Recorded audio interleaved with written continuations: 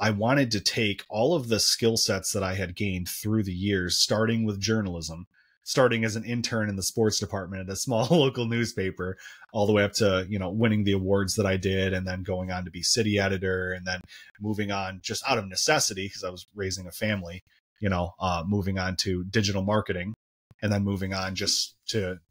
grant writing because it seemed like it would be an interesting change of pace and a skill set that I wanted to develop. I wanted to take all of that and put that into something that we would be able to serve small businesses and small organizations that I've known through the years that otherwise they wouldn't be able to afford the full-time services, like a full-time marketing manager. I mean, if you're paying someone $90,000 a year, a lot of those organizations just cannot afford that. So